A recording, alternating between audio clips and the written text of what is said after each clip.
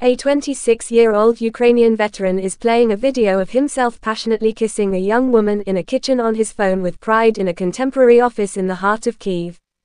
It is an advertisement for Resex, a non-profit organization that aims to assist former soldiers who have experienced physical and mental trauma with their sexual life.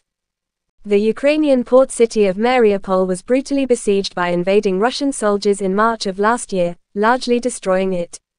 A city defender at the time was Lyub Stryjko, a Marine. He was thrown to the ground from a building's third story by a Russian explosion. Then he was buried behind debris. Resex approached Lyub as he was concentrating on his healing. I experienced issues following my pelvis injury, which took time to resolve. Additionally, the subject of sex wasn't discussed much, so he says, I wouldn't want that to happen to other people like me. That served as inspiration for participating in the project.